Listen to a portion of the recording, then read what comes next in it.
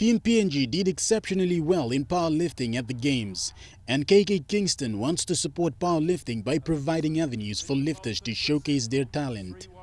I think we have a lot of linders and a lot of bag handlers out there. It's just that they're not given the opportunity like local competitions.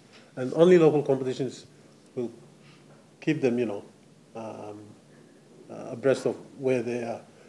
Initially, 2 competitions were staged in Lae this year, and the turnout and enthusiasm from young aspiring athletes has been overwhelming.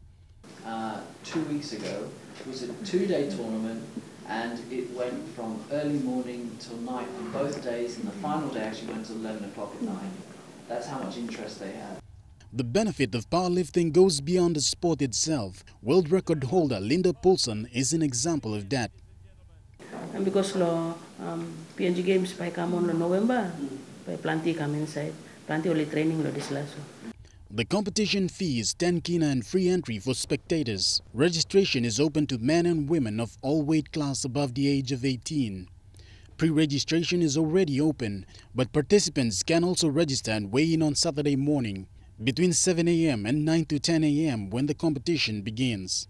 The event will be on this Saturday, 2nd of July at the Murray Barrack Sports Complex.